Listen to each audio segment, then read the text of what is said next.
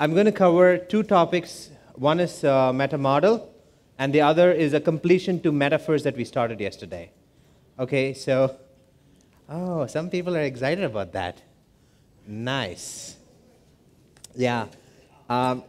Personally, the metaphors are my favorite. It's like if there's one tool that I love from everything that I do, it's metaphors. I can't tell you how incredibly powerful it is. Some of you have seen the EIS work with each other. You remember from day one I've been telling you the EIS will do this, EIS will do that. Their tool is also metaphor. Personally, there was a girl in my organization. She now got married and she had to move to a different city. But during the phase she was working with us, there was a time when her mother went through a specific form of medical condition where she was developing fibroids. And for me, what the girl did was she used a specific set of metaphors to help her mother overcome that challenge. The beautiful part was the metaphor came from the mother. What she did was to identify that it was not some garbage talk and take the metaphor the mother was using and spin it around in a way that it would actually help her recover. Same thing with a friend of mine. He was in our team for a while, and his father had a heart attack. And he was noticing that in the hospital, the father was not necessarily recovering the way he felt his father could recover. And moreover, there was a situation going on that, he felt like the father was, there were like too many negative suggestions given, and the father was actually going into a state of believing everything and not necessarily fighting to recover fully. And there are some moments in your life when, you could see something in front of your eyes. You know that it's slipping through your fingers, and sometimes it's so important and dear to you, and you don't know what to do about it. And every single time I've noticed that if you're equipped with metaphors, that you find a way to turn that situation around and, make things happen. So for Ashish, he was there, his father is saying things to him, and he has that window there, right? Because his father is opening up and saying the things in between meetings, like he can't be there with his father. He only has like visiting hours. It's like that intuition. It's like that moment that kicks in saying, hey, now let me say this set of stories. Now let me say this set of embedded commands. And that's the magic. Okay, so if Ashish could have those list of stories in his head, in a diary, but when that thing is going on, if it doesn't come naturally to him at that point in time, it's of no use, right? So I hold on to my original frame, okay, state, structure, content. So if you want to really become good with metaphors, you want to first make sure that you are in high performance in challenging situations. And the alphabet game that you've been playing is actually preparation for that. Is that sometimes in life that there is a critical situation, that is the moment you either can do something or not do something, and you want to first be prepared to do something at that moment. Does that make sense? Like the analogy I give is, if somebody is going on a picnic, like, if the family picnic, for example, if somebody is going on a family picnic, the father would wake up early in the morning and he would check the tires if there's air, and then there's oil in the car, and then the coolant, and then the mother would, make all the preparation for the food. And if there's a child at home, the son would make sure his recharge is done so that he can SMS. And to go on a vacation or a small picnic, if you do so much preparation, how much more preparation do you need in order to be equipped to say the right unconscious story at the right time? In my opinion, up is about that. Okay, so you may learn how to tell these stories, But where do you learn to be ready to tell this story spontaneously? I think that happens over here. Simply because you have access to a variety of consequences that are happening in front of your eyes. Okay. By the way, some of you have a reference of how people came here on day one. Okay, you have a reference of some of the challenges of people sitting next to you, and you have a reference of how some of them are shifting. Do you also have references of some behaviors that your traits, the energy that they're sharing change, even though they may not have worked on it with a pattern? You do have that reference, right? How is that happening? Okay, now each time you come back, what happens is that you're mirroring, you're not only picking up the stories, but also that state of mind that allows me personally to give that story at that right moment. You remember a simple metaphor like you can eat the candy, but then you won't have it unless you want to have another set of box, satisfying both the intentions, right? So those are things that happen spontaneously, and I think if the priority is always state, okay, there is no replacement for that, okay? However, I'm going to give you the structure and the content for metaphors. I'm going to give you exercises for you to go and prepare them by yourself. But I want you to be clear about the fact that you can learn the metaphors, but if you want to really accelerate delivering it, you need to also mirror, come back, and get the state in which the metaphors can actually be delivered. You get the distinction? Okay, great. So yesterday, I gave you an example of a metaphor, and I said there is a pacing to it, and then after the pacing, there's a one-to-one pacing, and then you either end the metaphor with a positive consequence or a negative consequence. And yesterday, I also gave you an assignment. I said that go over some of the stories of Milton Erickson. Okay, so did you go over it? How many of you went over some stories, some context? Wow, okay, so many of you, that's nice. Okay, that's wonderful. So did you do an assignment on that? Okay, so what did you learn? Do you want to share some learning? How many of you, first of all, was it easy to do an isomorphic or homomorphic? Yes. Just the first step, is it isomorphic or homomorphic? Well, so yesterday I said that, well, it's actually, you know what, if you have more than one person in the problem, most times it is a homomorphic metaphor. Because you need the metaphor to address more than one person. How many of you found the mapping? How many of you could do the mapping? To some extent, do you want to share? I could find that all the stories were more of a contextual base. Pardon me? This metaphor were more of a contextual base, wherein what is my state of mind or what is my issues, I could able to relate to it. Because I and Rujuta, we two both were doing it, and we both were thinking of a very different stories around. I felt the interpretation something in this line, and she felt it into a very different line of the same story. The question is, how does the listener's unconscious interpret? So that's good, that if you're having differences, then you can run to me. Okay, so you know what, we're not going to go over your exercise. But what we're going to do is I'm going to give you a set of metaphors right now, and we're going to repeat the exercise right now over here, so that you can validate for yourself if that is the same way you did the assignment. And in my opinion, if you can go back home and do these assignments, that's the best way to develop your nuances of metaphors. Does that make sense? Okay, so let me give you one metaphor. So this I think I've seen with Richard in a Bandler's video. So this is a metaphor that I've seen Bandler use in his seminar called Persuasion Engineering. Okay, and Persuasion Engineering is a seminar that he runs for business people to come in and multiply their business. So the target audience, the participants who are sitting there, are audience who are sitting there for the purpose of improving their business. And some of them are there to improve their sales. And you know, during one of the days in Persuasion Engineering, Bandler starts talking about how there was a point in his life where he did flirting workshop. And he said that it's very surprising that when he ran a flirting workshop, Only the single people came in.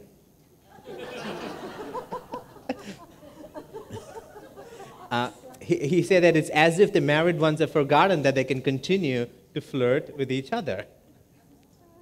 And then he said that in his workshop that he had this line of people, the girls on one side and the guys were on the other, and they did an exercise where the girls were supposed to cue to the guy in some way that they liked him. And, give that side look or twirl the hair or do whatever. And, and the guy was supposed to identify, which of the girls liked him or not, or gave the signal, and which girls didn't. And Bandler said more than 88% of the people got it absolutely wrong. Yeah. Now, why would Bandler speak that metaphor in a persuasion engineering workshop? So let's start with the, pardon me? Pardon me?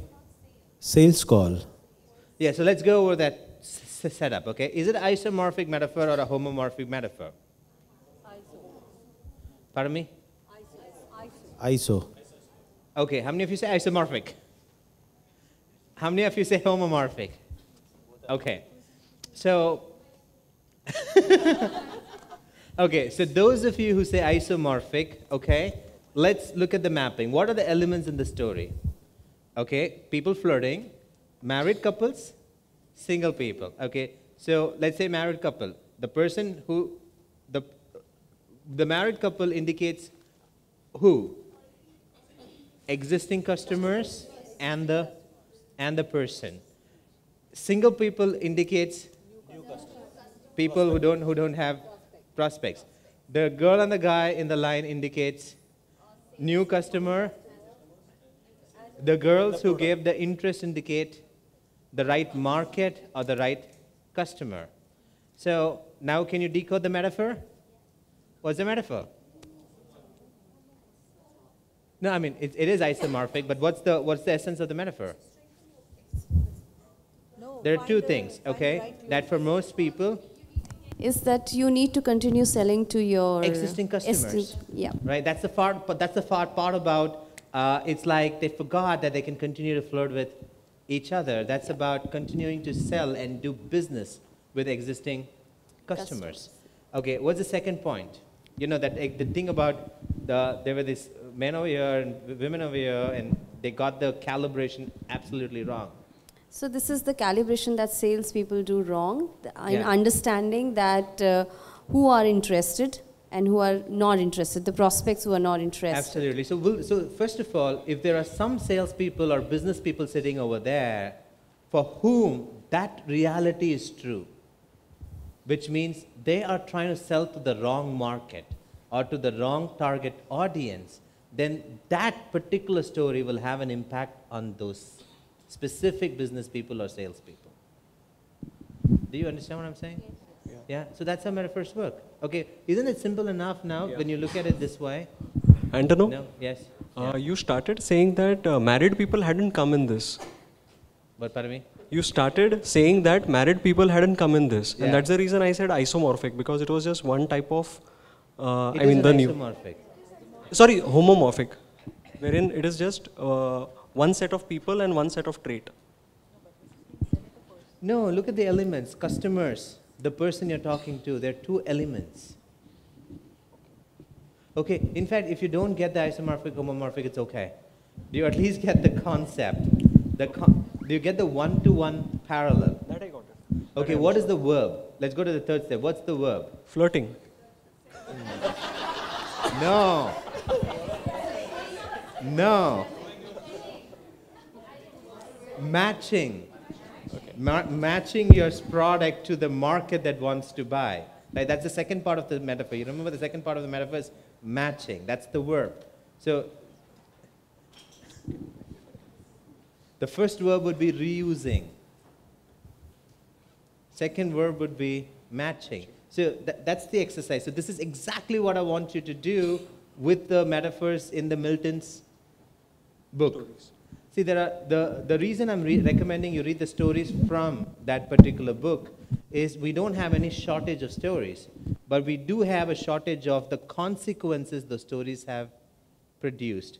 in order for you to train yourself to learn metaphors, like when somebody has a problem of, they haven't been able to sleep for 22 years, and they go to Milton and he tells a story, and you know that particular story has helped that person sleep.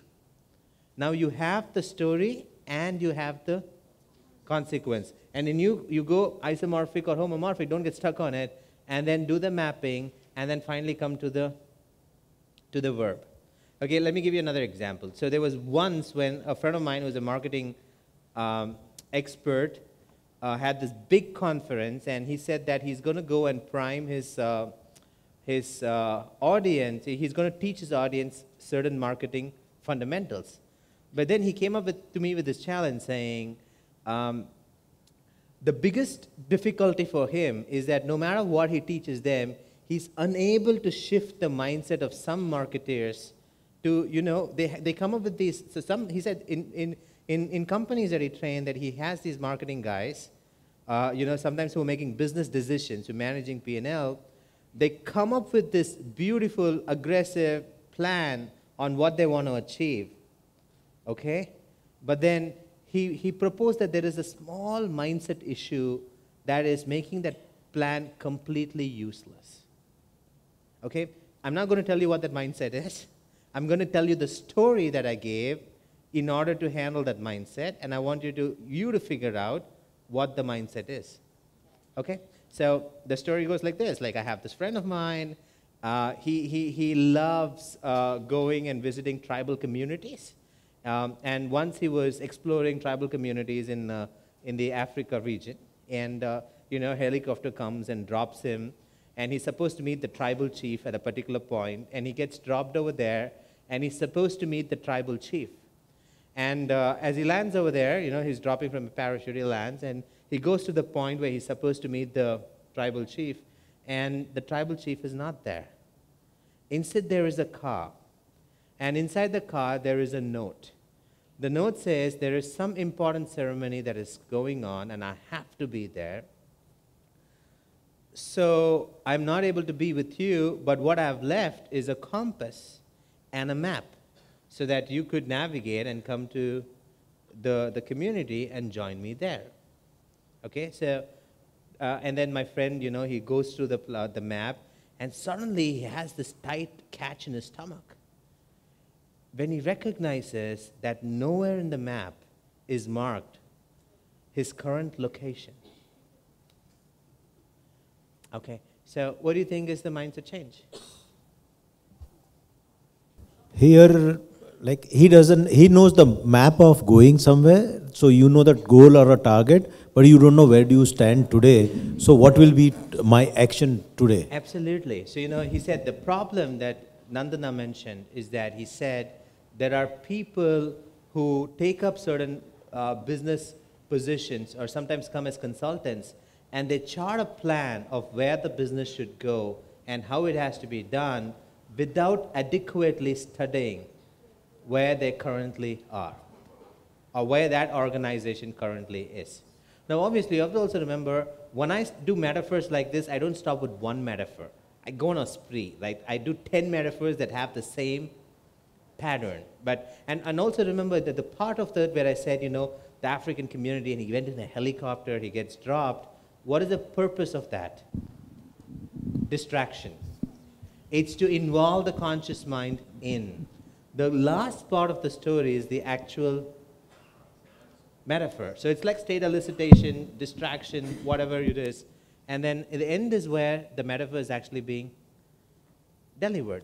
So market condition is the map, the element of the location on the map is the current market condition. And the person in the story is the person who's taking up marketing role. So is it simple mapping enough? Yes. Okay, great. Let me give you more examples. What other example? I have a funny example. I have a couple of examples. The first one is very funny. This is this photographer in one of these, the first up event that I did in Chennai. And I used to have this little a phobia for camera, I think. And And the photographer worsened it, by the way, and because I used to bring people up on stage, and he would be like, I'd be like, close your eyes, click, click, click, click, and go into a deep click, click, click state, click, click, click, and then I looked at him, and he gave me this, see, I'm clicking more pictures.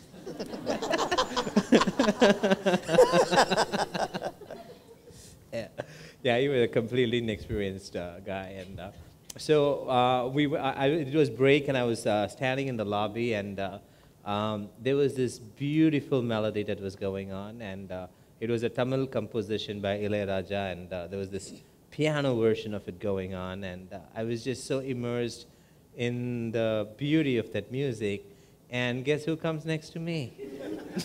The photographer.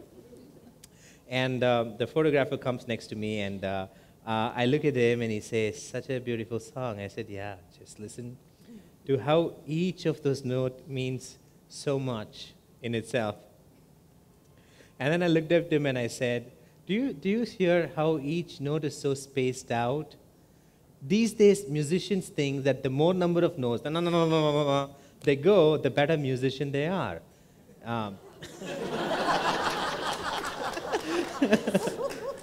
Yeah. For a moment, he had this dilation in his pupil, and obviously, when I deliver metaphor, I change the topic or I go somewhere else, right? So I let him be. But it was interesting, right? Consciously, he doesn't know that we were talking about photography. But when he came back, he was a very different person, He didn't count his photos by the clicks he was taking. He started coming and showing me the photos that he was taking to see whether that was working for me. There's a big shift in mindset. Then I stacked it up, obviously. One of the things I told him is, that I gave him the metaphor of wildlife photography. I said that, that I have some friends. It's very interesting because this is such a profession that requires so much patience. I said, I don't know how photographers do this. There's a friend of mine who's a wildlife photographer, and I said he actually waits for 2-3 hours to get that animal that he's tracking to come in the position that he wants it to be in before he clicks. I mean, that was just my way of attempting to make him a better photographer. So, but you get the point now how metaphors work. Puru, what were you saying? You're guessing the metaphor. Okay. Perfect shot. Yeah. So yeah. that's the metaphor. Yeah. Waiting. That's the verb. Wait. Right. That's the verb. So a lady came to me who was. I've shared this metaphor with some of you before.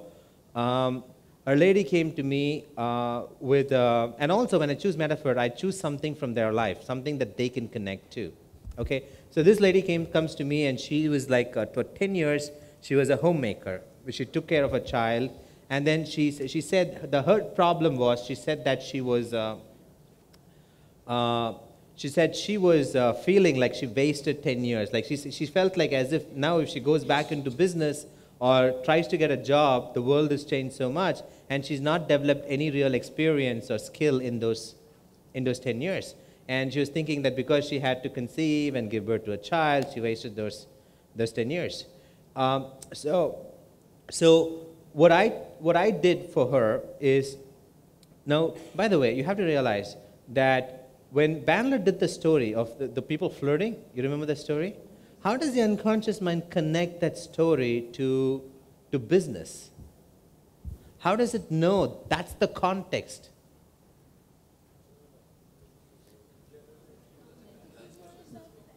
Pardon me? Because we are already in the business and we are not in the school or college. Because they have come to a workshop called persuasion engineering, right? So you could tell a turtle on the hare story for all you care, but the way the brain will interpret the story is based on the context of where you are. So sometimes that we call that a scope, okay? So sometimes the scope is already set. Sometimes the scope is not set. So with this lady, one of the things I did is I spoke to her and I said, you know, when you were taking care of your child, in the beginning, Did you develop this intuition where in the beginning you didn't know what the child wanted, but over a period of time, this intuition, and I analog mark intuition, this intuition began to develop in you so well that you could predict what the child wanted next? She said yes. And then I told her, were there moments when you're taking care of this child and suddenly you felt so overwhelmed because there were too many things to handle, and you found yourself becoming smarter and able to make more time, in the sense that you were able to manage time better and becoming good at multitasking? She said yes. Now, what are the two things that I've analog marked?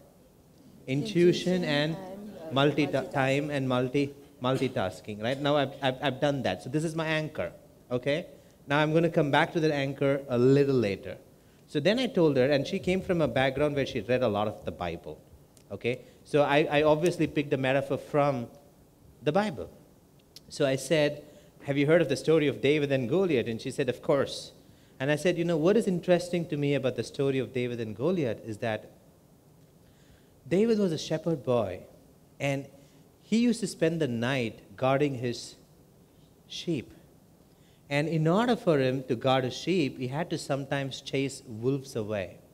Now, there's a difference between someone who's taking care of the sheep and someone who is guarding the sheep, because they have an attachment to it. You know, when someone who's taking care of the sheep, if the wolf comes, they would run away. But if you own that sheep, you're going to fight. And that's what David was doing. He felt ownership. He felt so attached to that sheep that he was taking care of that when the wolves would come, he would use his weapon to chase them away. And I said that it's interesting because when the battle between Philistine and Israel was going on, and when Goliath, and they agreed to that the winner, a single man battle, the winner would rule over both the kingdoms. And when Goliath is coming and asking, is there no man who can fight? And David is just a shepherd boy. He's going to give food for his brothers. And he hears this taunt and he says, okay, I'm going to go in and fight.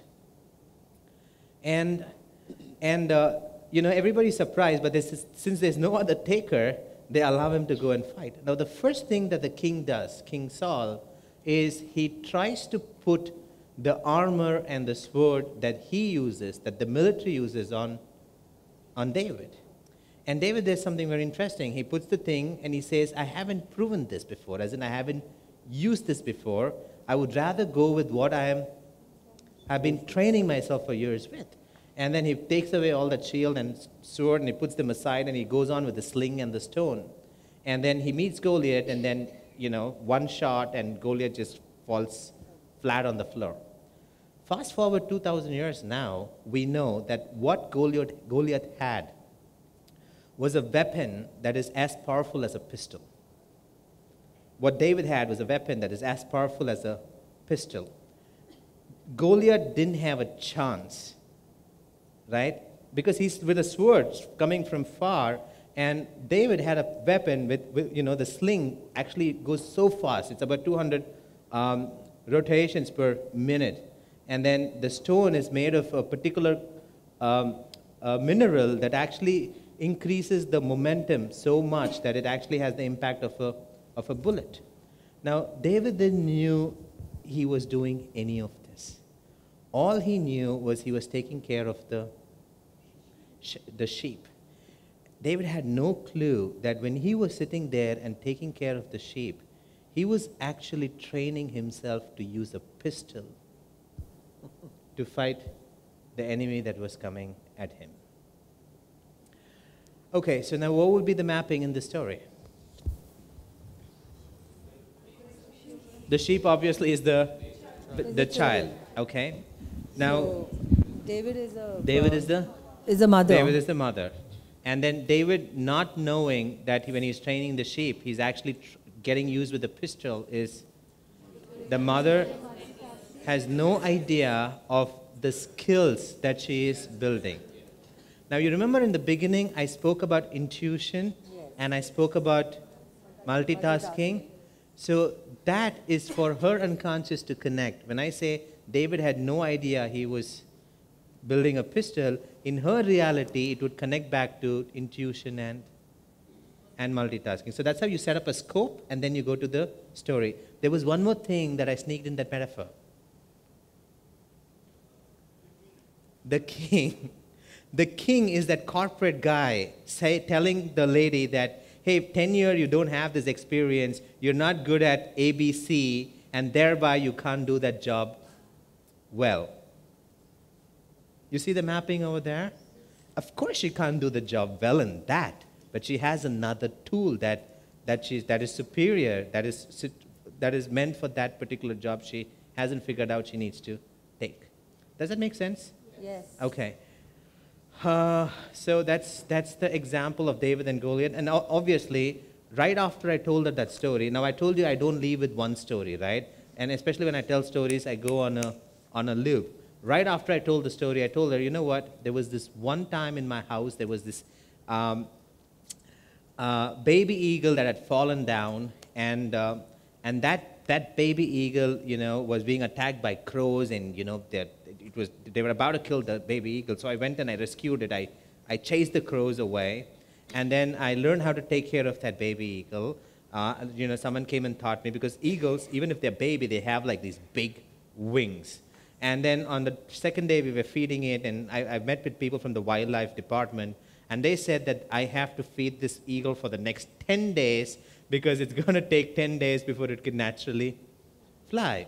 And a baby eagle would try to fly. It would jump, and it would flap its wings, and when it's flapping its wings, it would try its best, but then it will fall down, and then we would pick it up, and we repeated that procedure.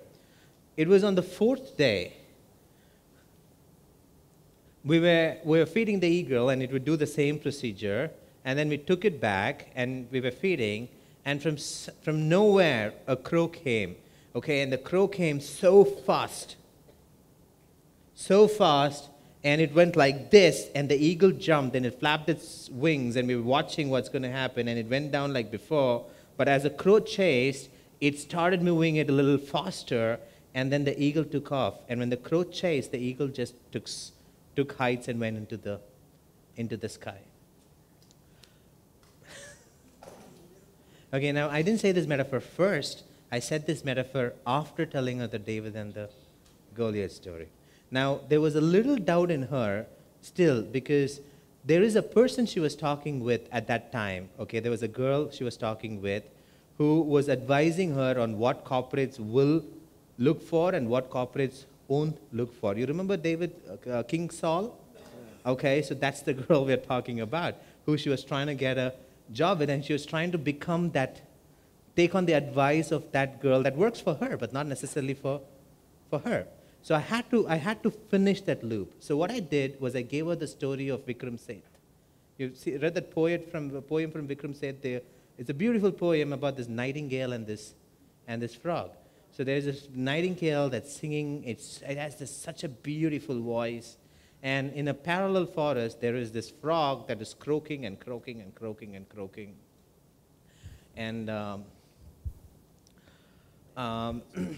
And people throw stones at it because they don't want the frog to croak or to sing.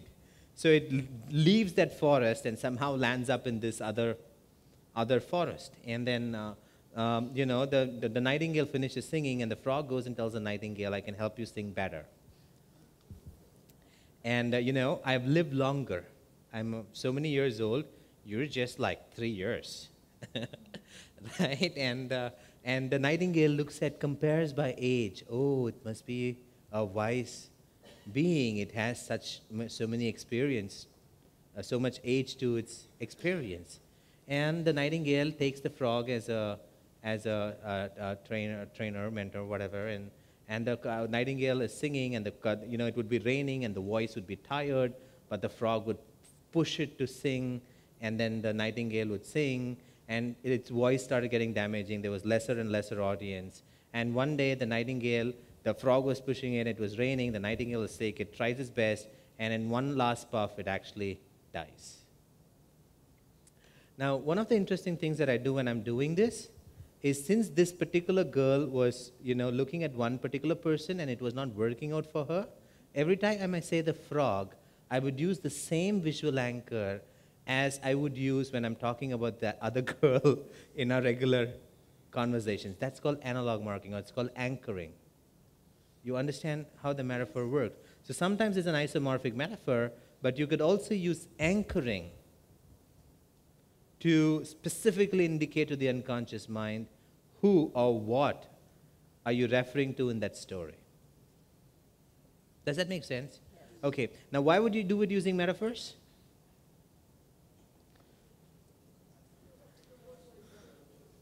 Because then it works at the level of the unconscious mind. As long as you've set the scope, the generalization starts to happen. Let me give you a few more examples. So there was this, I can give you a lot, you know. There was this, and this is an example of a very quick metaphor, but it had like a super awesome effect. So I had gone to the trainers, I had gone to this place where people who were called the master trainers of NLP had gathered together for an advanced training. And there was this young guy, I think he must have been 35, and he had come from a different country, and we were in the UK. And there was this lady, I'm going to change her name. Harini doesn't like me to mention real names. Give me a name. Rosie. Okay. So there was Rosie, and there was this guy, and you know, they were having a conversation of how we wanted to move into UK. And Rosie was being a little ignorant, okay, and a little stupid in my opinion. And she was telling him, if you're moving into the UK, you can't bring your cat. It's going to be difficult. Nobody's going to give you a house. He said, I can't do that. I love my cat. I can't leave it alone. And then she would be like, oh, so then you can kill it. And she's like, no, I can't kill it. And she's like, no problem. I'll do it for you, right? And she was doing this over and over again to the point that he started getting a little offended. Okay, I saw that look. I asked him, are you offended? He said, no, it's okay. I know she doesn't mean it, blah, blah, blah. But what was going on, and you know, when she was talking about cat, you can really see that she had this allergic response to it. But what was going on is during the dinner that night, okay, so Rosie was sitting there, I'm sitting here, and this guy was sitting here. Okay, and we were having dinner that night, and what he would do is he would say, Rosie, do you love your husband? And she'd recently gotten, she'd gotten married like 6 years ago, but she was behaving like as if it's like they're like 1 month into marriage. You're like, yeah, Rosie, you see your husband? He's holding a cat. I was bursting out laughing, okay? And she would be like, ah! And then he started doing this. We would talk something else, and he would do it again. And he was fractionating. He wasn't going on a loop immediately. He would make sure we're talking something else, and then he would do that. So after the 4th iteration, I looked at him and I said, I think you must stop. I think it could lead to permanent damage. I mean, you know what a collapse anchor is, right? And you know that whatever feeling is more intense is going to overtake. Like I saw once this well-intentioned psychologist working with this girl who had a phobia of driving. And you know, he told her, see yourself sitting in a car, and she was going. And he said, now see yourself driving the car and you're with your mother. And then he said, see yourself. And what he was trying to do was he was trying to bring positive association. But fear is sometimes more intense than the other feelings. So from having a phobia of driving the car, he made it a phobia of everything in her life. And he did it unintentionally, but this guy was doing it intentionally. Now, earlier that day, Rosie and I were having a conversation, and she spoke about how she likes to read books, and then there are too much noise in her street, but when she reads books, she doesn't hear anything. Right? So when he was doing that, I looked at Rosie and I said, Rosie, do you remember how when you are reading your book, there could be too much noise from outside? Okay, but I do it subtly. There could be too much noise from outside, but you just know how to put that aside and just focus on your book. And she said, yeah. What about it now? I said, nothing, just enjoy your food. And it was interesting because he would attempt to, talk to her, but the moment he thinks about mentioning the cat, right, she would just ignore that he exists and go back to her food. Okay, so these are examples of metaphors.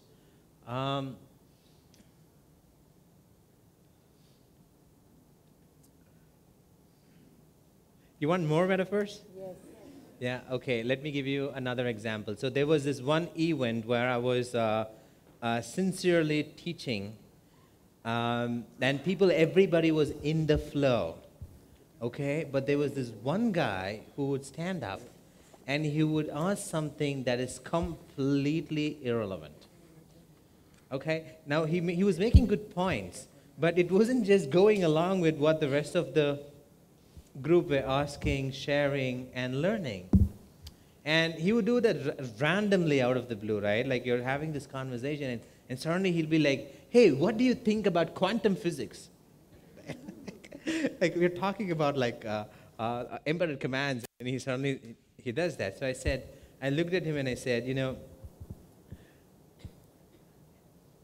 there was this concert that I once went to, which had like this beautiful array of musicians, and an vocalist, and a drummer, a violinist, and it is one of the best symphonies I've been to, like best performances. And everything was so melodical, everybody was so much in sync. You can feel like the singer, the violinist, the guitarist, all had this groove. But you know what? It was so annoying when suddenly the drummer, and I would point at him, right? The drummer thinks that he has to go on a solo role. And I told him, have you ever been to a concert where the drummer has this beautiful role but is completely out of place? Okay, now remember, although everybody in the room were laughing and they understood what was going on, he didn't consciously. Okay, what happens with metaphors is when you match their process, even though it's so obvious to you, it isn't obvious to that person, but it makes an impact in their behavior. Okay, so sensibly he started asking questions that were in alignment with what was going on, and when he wanted to ask other questions, he found me outside in private. Okay, so you get an example, you get a groove of metaphors. Let me give you some more. Okay, one more is, there was this,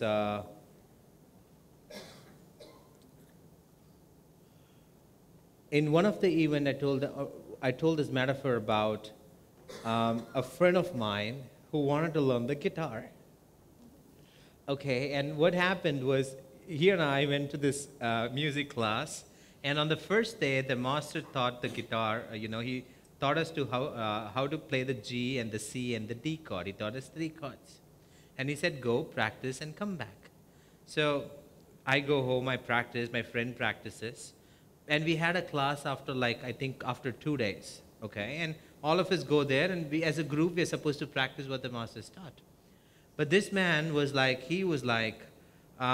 sir, I have learned GCD. Can you now teach me 5 more chords?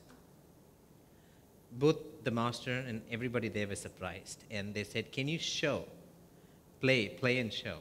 So he played the G chord. He put the fingers in the string. It looked right, but he played, and there was no sound. They were all muted. Then he played the C chord.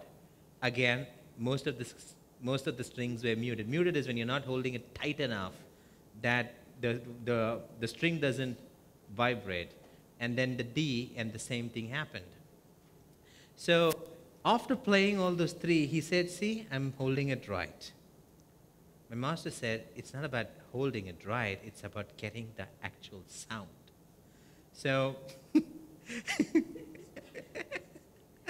he actually started strumming each of those things, and he said, can you hear the sound? No, you can't hear the sound. Okay, it took a while for him to understand, but again he came back in 2 days and he said, see, now they're making the sound.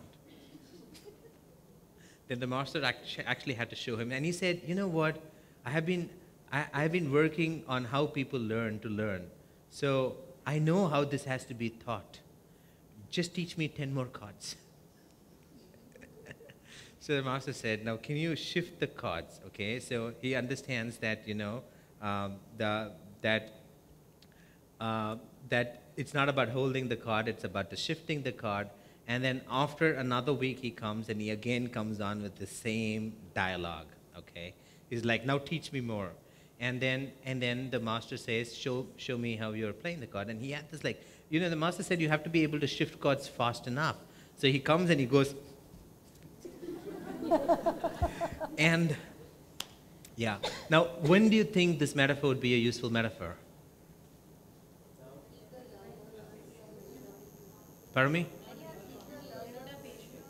When you are an expert at something and someone isn't, but they think they know how to do your job better than you do. It could be in the context of learning. It could be in some other context.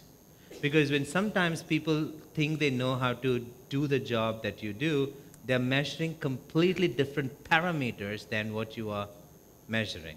You remember the one-to-one parallel over here? The guy was measuring whether he's holding it, whereas the obvious parameter to measure is the sound of it. Yeah. Obviously, you need to do a little bit of analog marking over there. You have to do the associations. But yeah, if I ever say that metaphor, it'll be in the context of, for example, if I go to a business, if I'm helping a business and there are 3 people over there, and if I see that the problem is that the CEO is interfering with the functioning of, let's say, somebody who's a specialist in that area, and the CEO doesn't understand it. He says, why can't data be structured this way? In technical fields, you'll have these hindrances. Then this is a metaphor that would work. Now, again, you have to remember, you need to have, can you say this metaphor in a corporate setting? Pardon me? Can you say it in a conversation that you're having with them? Absolutely. Okay, most people think it can't be said in a corporate meeting, but I would disagree, because I think if you have the leverage to be humorous, you could always tell a metaphor and then shift to another topic. And when I personally tell metaphors or stories, it never appears serious, because I want their brain to be in a state of generalization. Okay? But if you're there, so for example, you are here, which means your unconscious knows that whatever story is being said is for the purpose of why you are here. And the other thing is, people overestimate the other person's conscious memory. Sometimes when you think about telling metaphors in corporates or to your friends, you're like, what if they remember all those things and they think I'm crazy? People have said that to me, but the truth is, most times people won't remember the metaphors that you're giving them. Because if it's precise, it's going to create the effect of amnesia. It's like, that's how the structure of time works in your head. The longer you have made something innate, the easier you forget the source of how it happened. For example, how many of you can remember the exact method or the numbers that your math teacher used when she or he was teaching you multiplication? To some of you, do you even remember when you learned it? No. Why? Because the skill has become innate. You don't need to remember the method by which you learned it. Okay, and if you could, sometimes you could create, metaphors work like that. They go and it becomes as if it's your story, as if it's a thing that happened, that you own that story, right? And the more that happens, the less you'll remember it consciously. So I think if you have 2 things, the freedom to practice, and if you do the my voice will go with you, I think you'll be able to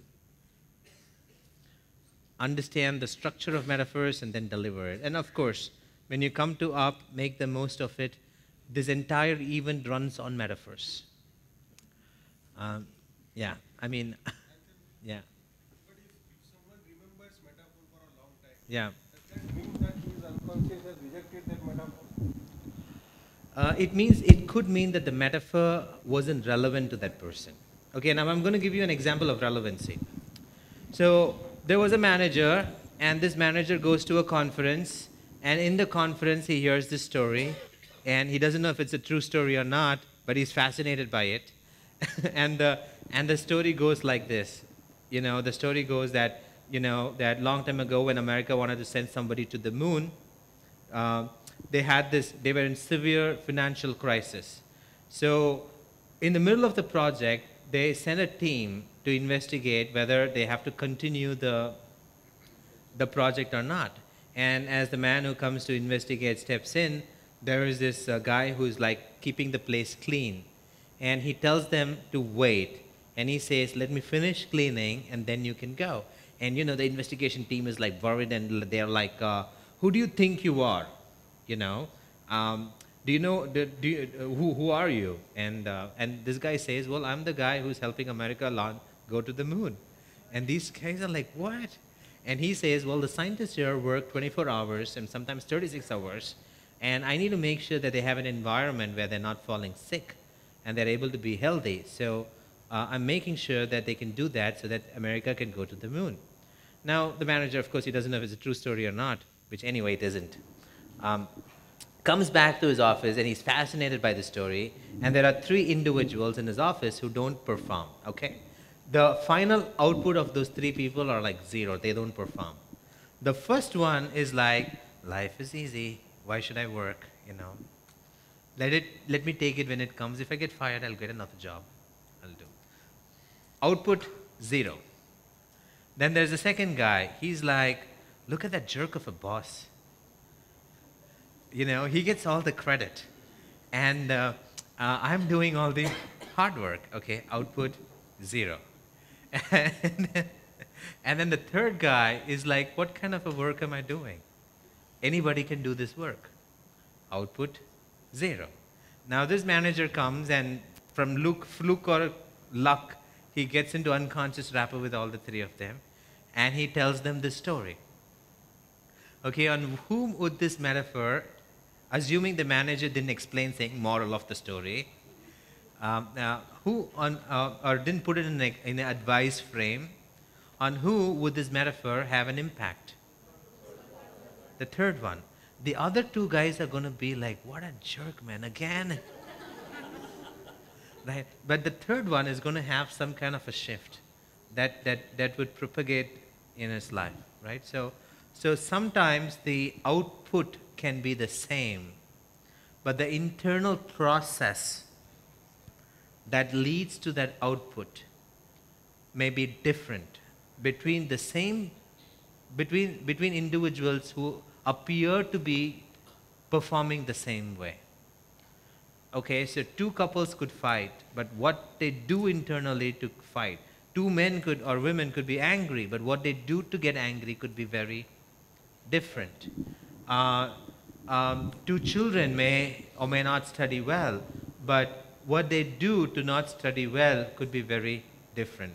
For the metaphors to be effective, they have to be targeted and precise. You remember we spoke about verb, verb, verb? You have to understand the process inside that person's head that is creating that output. Then, and only then, metaphors become easy. Okay, so there's a study called the meta model. When you come in December, maybe I'll share more of it. But the crux of the meta model is, you remember when we were doing the swish? We were doing the swish?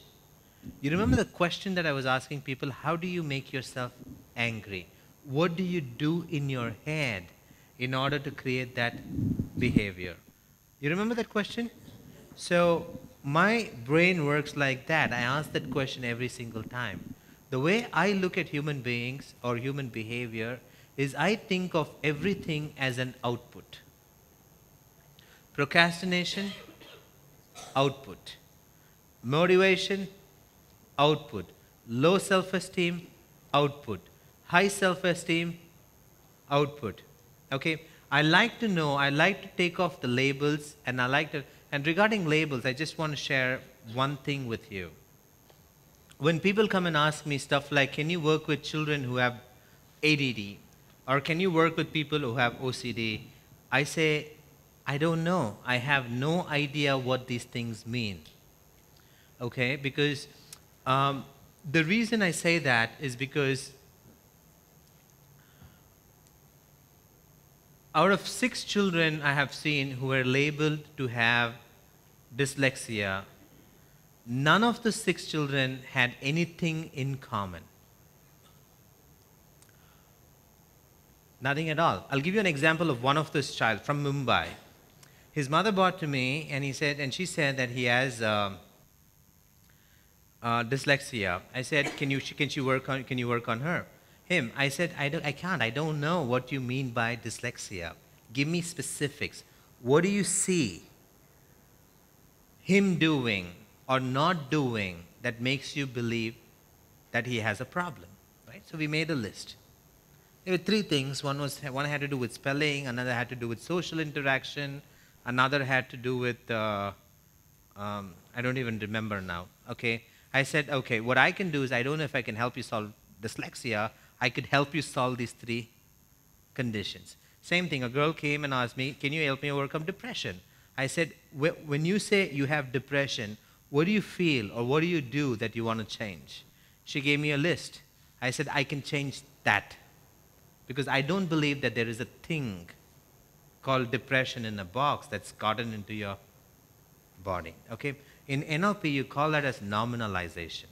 A nominalization is when someone takes a verb and then converts it into a noun. For example, when you see people who are depressed, what they do is they go through a very specific process. And if you travel a lot, you can find them in the airport. They'll sit in a corner, okay, and this would be the eye movement patterns.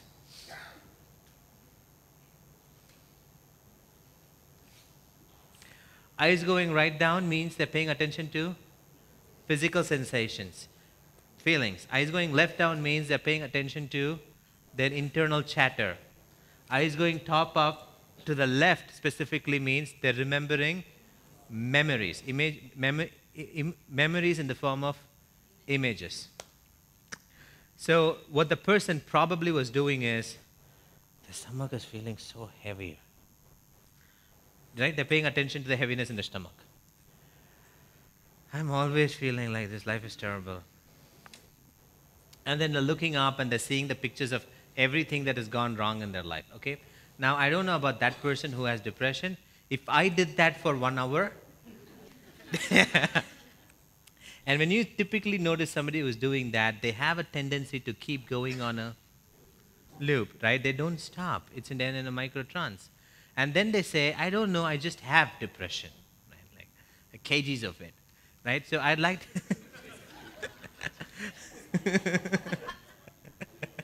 I like to change that to what do you do to depress yourself? Right? So I'm always believing anything that a person does is a process.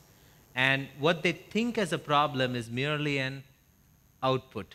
The process may be unconscious. What I mean by unconscious? You remember that spelling thing you did? Okay, how do you know if something is the right spelling or not? You see those letters. Okay, can you see those letters again, encyclopedia?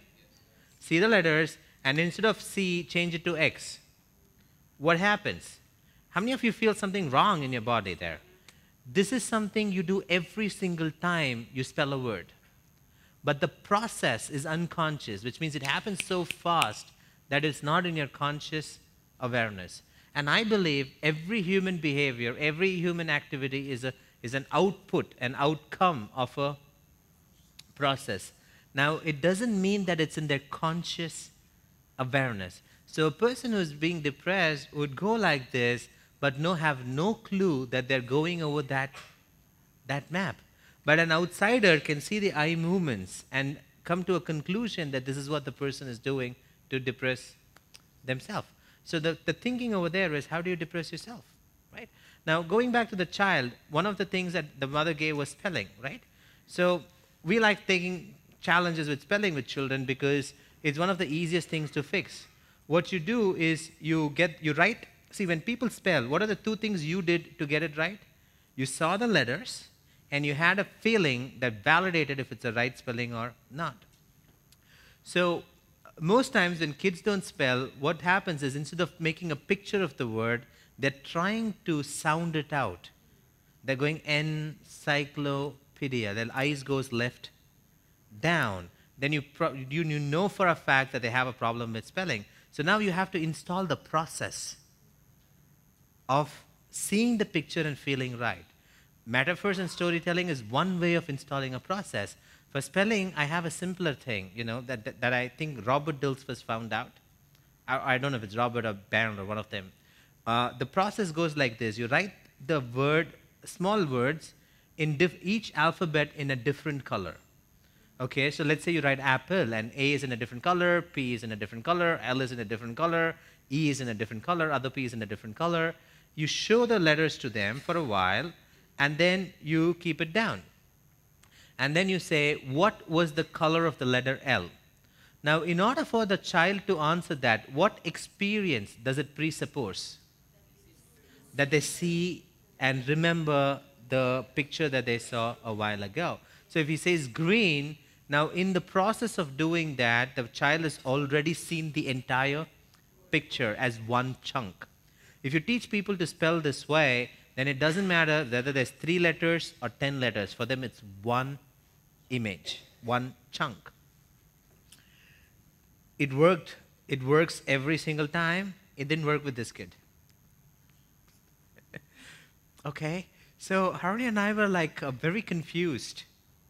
And the breakthrough happened when we were asking him to spell a word. I forgot the word.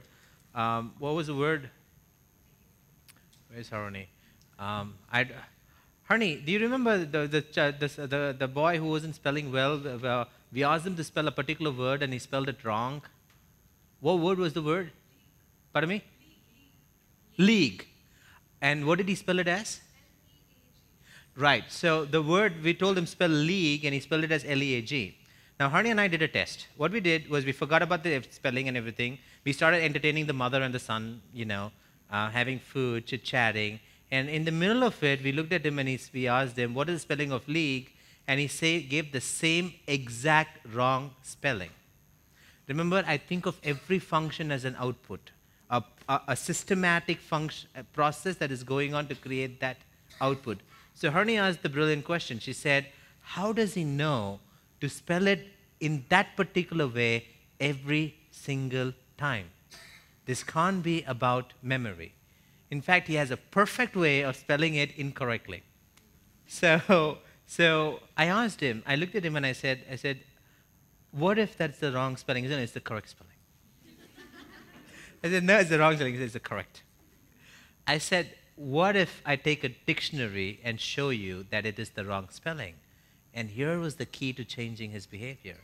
He said, he looked sad and he said, it would make me very sad. And I said, how does that make you sad? He said, because it's not correct.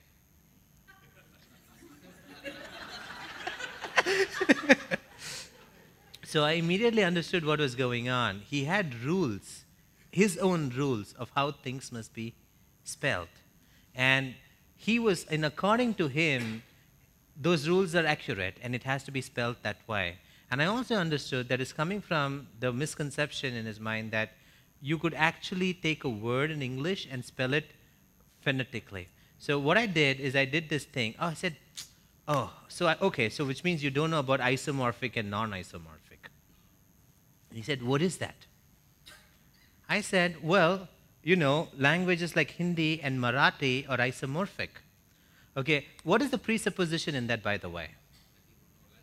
No, of course, one of the presuppositions is he knows those languages and he knew them well. So I said, Hindi and Marathi are isomorphic. What's the presupposition there? That there are other languages that are not isomorphic. Remember, I want to insert the belief. I want him to come to the conclusion that there are languages that are non-isomorphic. So I said, yeah, Hindi and Marathi are isomorphic. And then he said, what does that mean? I said, well, in Hindi and Marathi, Again, just saying those two languages to presuppose that there could be other languages where it's not true.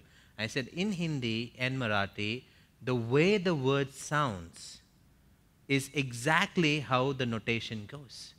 Languages where there's a one-to-one mapping between the sound and the notation are isomorphic in nature. I don't even know if the word is called isomorphic. I just had to make something up, okay? So I said that to him, and he said, oh, that's awesome. And then I said, by the way, I said, do you know who made the dictionary? And he said, see, who made the dictionary is already breaking the fact that it's not a set of universal rules, okay? I said, who made the dictionary? He said, I don't know. And I said, I made this up, but I said, I said, long time ago, and Harini was having the fun of her life. Where is she? Yeah, so I said, long time ago, there was an old, drunk, fat man. And he knew the spelling to all the words, but he was drunk. And he was afraid that people may not know the right spelling for the words. So when he was drunk, he woke up and he had this thought that I have to document the spelling for everything. So he wrote down the spelling of every word. Now remember, he was drunk, so he made some mistakes. But the mistakes have been there for thousands of years that now they are the right spelling.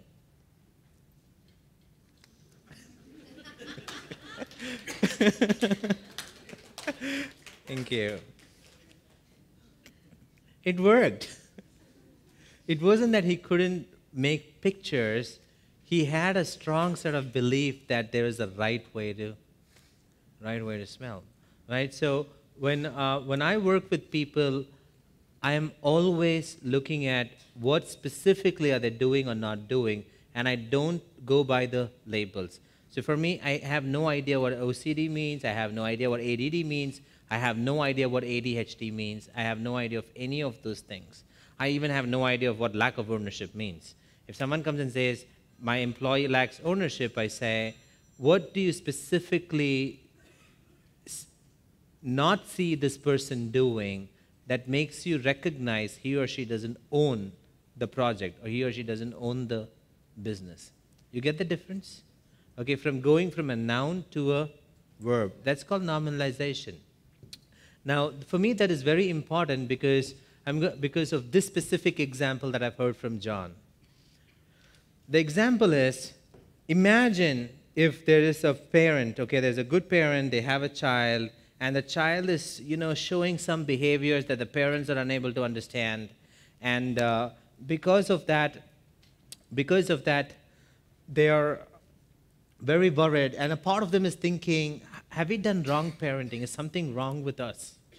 And then they take the child to a doctor, and the doctor accurately diagnoses that she has certain symptoms of what is called as autism. Okay, I'm going to attempt my best to make this legible for you, although I'm just going to write some random alphabets. Okay, so let's say, first of all, autism, per definition, is what is called as a broad categorization, which means it's not a specific thing. It could be it could be 3 to 4 symptoms out of 50 to 60 symptoms that exist. So you remember. So let's say there is LMN. There's ABC. There's XYZ. And there's PQR. Let's say these are the various symptoms. And let's say this particular child was showing the symptom for LNM. So they take the daughter to the doctor, and then the doctor accurately diagnoses that she has these two, so she must have some condition that they call autism. Now the parents are worried, but they're good parents. They don't want to scare her. They come back. They're taking all the precaution. Nothing wrong so far. But what happens is they go to this party. They meet this friend who has a friend whose daughter has autism. And she has these two symptoms. Okay? So this friend talks about these two symptoms to the parents. Now the parents are worried. Now what they come and they Google autism. And then Google gives them all of this. Okay? And a few more that doesn't exist. And they have read all of that. Now what happens is, let's say this particular symptom that the child didn't have originally is related to being careless about things that they pick up, like a glass. Now what's going to happen is that once this belief is planted in the parent's head that the child has all of these things, or it's going to come at some point in time, when the child picks up the glass the next time, well-intentioned parents, they want to just not, hurt the daughter consciously. So the child picks up the glass. What happens is, from far, the muscles of the parents tense to go and hold the glass if she were to drop it. They don't know that the unconscious of the child is watching. For example, a couple came to me and they said that, the child, she was 3 years old, around 3, that she's banging her head when she gets irritated. And I asked, who did she learn that from? And both of them said, but she doesn't do it in front of the child. The solution was simple, and I thought of the solution because there's a guy in Delhi, his name is, he was one of our youngest EIS, Ridwan, and one of the things that he did was, he'd done 2 sessions of EIS, he hasn't completed it. But one of the things he did was, there was a small baby who was, I think 4 years, who wasn't spitting after brushing and was swallowing it.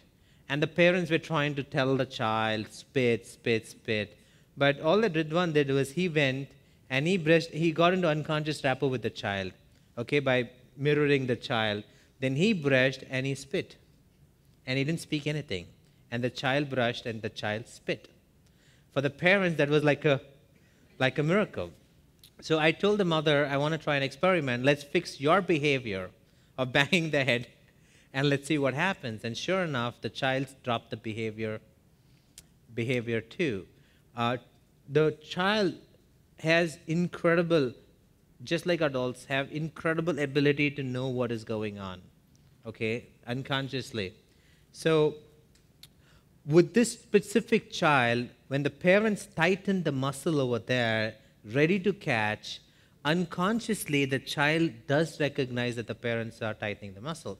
What does that presuppose? That she's going to drop. Now, if she's a child who has a deep unconscious rapport with the parents, their beliefs become her belief. Okay, presuppositions. Remember, presuppositions can work very, very, very, very effectively, and you won't even know when they are happening. I've said this example in so many events, but I'm going to share it one more time. There was this neighbor of mine who had invited some priest to come and work on her, and the kind of priest who says he's chasing devils, and he made her stand, and he made her count, and he asked her for the favorite color, and she said her favorite color is green. So he made her say the color by closing her eyes, saying green, green, green, green, for 6 to 8 minutes. Now, I don't know if you know, but that's one of the oldest form of hypnosis. It's called transcendental meditation. And as she was doing that, he was standing there tapping the feet exactly at the rate and speed at which he was breathing. It's called crossover mirroring. And like how you rock your baby when it's crying? Yeah? So he was doing that. And when he noticed her go into a trance, he said, "Now, evil spirit, come out of her and tell me your name." Okay, what does it presuppose? There's an evil spirit, that it can come out of her and also tell the name after coming out. Yeah. Now, she did weird things, okay? She spoke some weird thing. It was scary in the beginning, but then later it occurred to me, man, that's a presupposition. If you put someone in a nice hypnotic state, and if you say, when did the aliens kidnap you? They will come up with memories of aliens kidnapping them. It is funny because there was a hypnotist who came here and he learned reframing, and then he went and he put his wife in a nice hypnotic state, and he told her so he calls me panicking, okay, and I ask him what happened. He says, my wife is speaking in strange language. And I said, what did you do? He said, I did just the reframing. I said, give me the exact steps.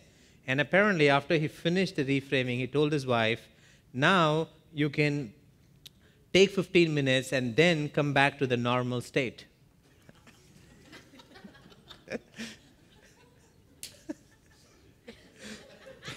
And to her, not being in a normal state, which was presupposed, meant speaking strange languages.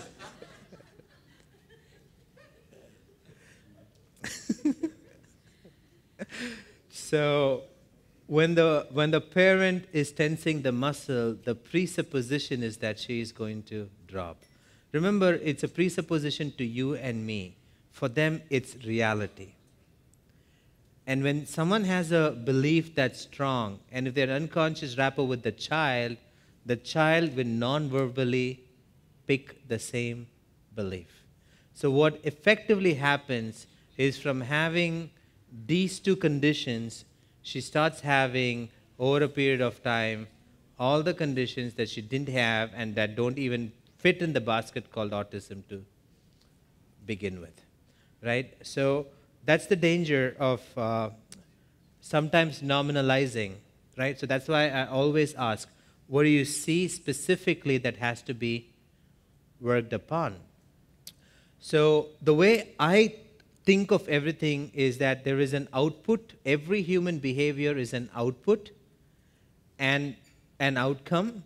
And what are they doing internally to create that output? That is where my questions come from. Like, what do you do to become anxious? What do you do to bite your nails? And I think if you can ask yourself that question every time you're dealing with people, then you'll come to a precision about what is going on that is making them behave that particular way, right? So I think creativity, I think connection, I think the positive traits as well as all negative traits are processes. They're outcomes of a process. If you understand the process, then you can become precise in your metaphor. You remember those three guys? Okay? Now, if I was talking to the second guy, I would first have to understand that in his head he's thinking that the boss is a jerk. Then the metaphor would be completely different. And for the first guy who thinks life is good, it'll take care, the metaphor is going to be completely different, right? It's going to be a parallel story of where something is snatched away from someone when they didn't realize it was coming. So that's how you learn metaphors. Okay, was that useful? Is it sufficient enough for you to go and train yourself by reading the book, My Voice Will Go With You? Now, Milton is a sneaky hypnotist, you know, like every time he works with his clients, he would say, my friend would tell me that my voice will go with you and become your ideas, people, and places whenever you want to find the solution. And it would happen so that when people sleep and when they wake up, they sometimes hear Milton's voice when they have questions that need to be answered.